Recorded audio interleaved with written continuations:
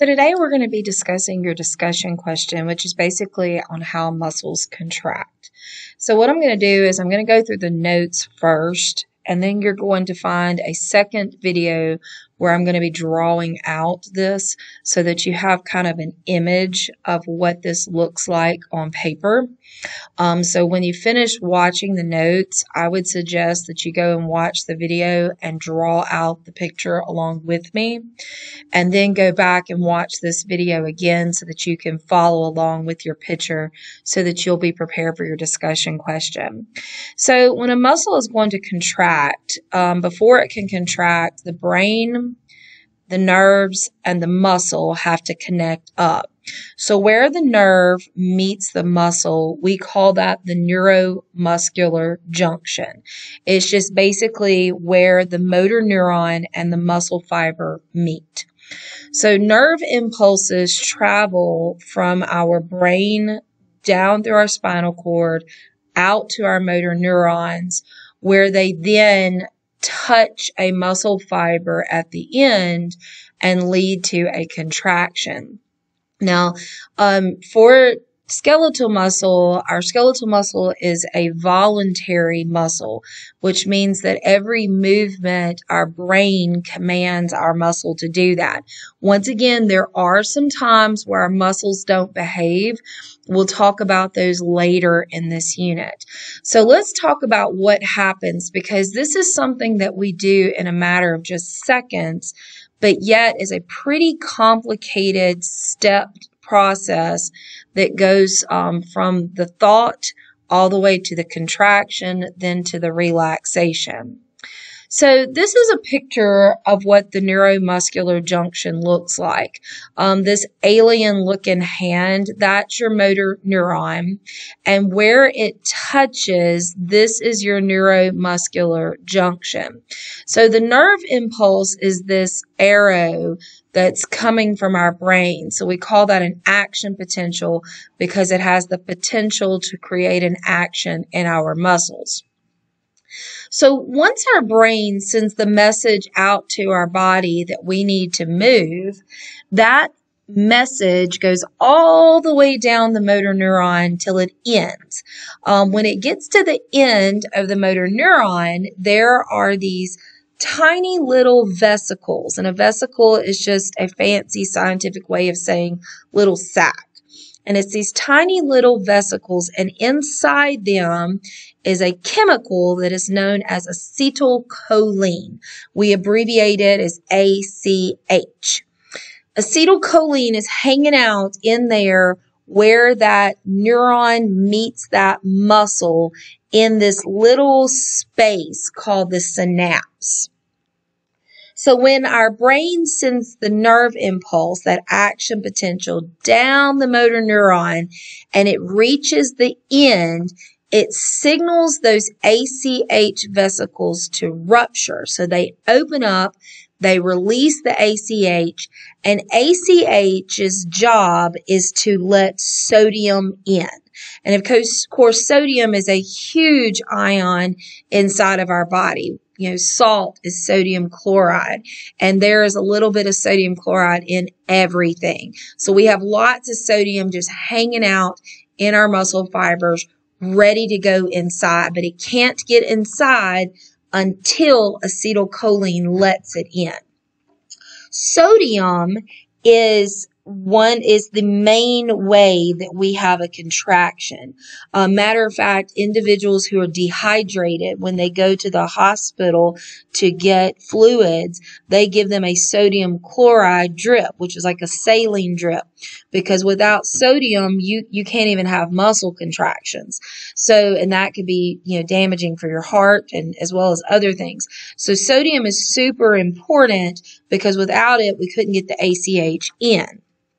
So let's look at that picture again. So the arrow goes down, it hits the synapse, this little space right here, and those little blue dots, are our acetylcholine, okay? And the acetylcholine now is released, and when it releases, it triggers these little channels to allow sodium to go in. So at the end of the contraction, when we want our muscles to relax, the only way we can help them to relax is we have to stop sodium from coming in. So when we stop sodium, it stops the contraction. So in order to keep sodium from going in, we have to get rid of acetylcholine. Enter an enzyme known as acetylcholine esterase. Acetylcholine esterase breaks down acetylcholine. When there's no more acetylcholine, there can't be any more sodium coming in. And then we pump out the remaining sodium using something called our sodium-potassium pump, which you've seen in Biology 1. You discussed it. It's an active transport mechanism within our cells. So now the sodium has come in, and when we want the sodium to go away, we send in acetylcholine esterase to get rid of all these blue dots, which means now sodium can't come in, and we're going to pump potassium in and push that sodium out. So that's kind of the chemical aspect of it. Let's talk about what happens on a mechanical aspect. And so the sliding filament model is just basically what happens down in the guts of the muscle. What happens in our muscle to make it contract? So in our last lecture, we discussed how our muscles are made of thick and thin filaments. The thick filaments are known as myosin, and myosin will join to actin, and actin are the thin filaments. When they join, they build something called a cross bridge. So here's a picture of the myosin head, and it's connecting to this active site on the thin filament, the actin filament, okay? So what happens is when your active site is available, it depends a lot on your calcium concentration. When calcium's low, your muscles relaxed and the active site's blocked, so you can't build a cross bridge, okay? But when our calcium levels go up, the muscle changes shape, the cross bridge can be formed, and that's what allows us to begin the actual mechanical aspect of shortening our muscles in a contraction. So what happens is that thin filament is pulled back by the thick filament, by that myosin head. The myosin head will break loose and then reach up and find another active site further on down the actin strand, connect, and then pull it again. And it looks like a ratchet-like action. I tell people, to me, it's a lot like tug of war. So right here, the myosin head connects to the active site. It will then break, it pulls this thin away, so it's making it contract. It lets go, and then it does the same thing farther down the actin fiber. And this keeps on going until your muscle gets shorter and shorter and shorter and shorter, okay? So when you're looking at a muscle, this is when you use those lines. When the Z lines get closer, the sarcomere is decreasing. It tells us that there is a contraction taking place, okay? So sodium is diffused in through the neuromuscular junction. The sliding filament model is where we connect the muscles together and go through the mechanical part. Now, how do we get the sodium over here to make the calcium work? So that's what this last little part is. Calcium is pretty interesting.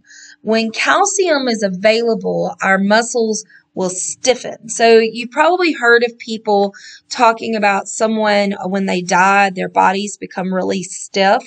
That's because calcium doesn't rid out of the cells, and it causes them to build these active sites, which build these or causes them to bind at the active site, building the cross bridges, and the muscle will get really tense. It only lasts for a little while until the muscles begin to break down with decomposition, but it's the calcium that causes these contractions. So how do we get the calcium? So the last little step of our discussion question is coupling excitation to contraction. So earlier when we discussed the action potential coming down the motor neuron, triggering the influx of sodium, that sodium actually forms an electrochemical gradient. It forms just like a line of ions so that the electrical impulse in the brain or action potential can continue to follow it. So what happens is the action potential goes down the motor neuron and it keeps on going down the membrane of the muscle, the sarcolemma.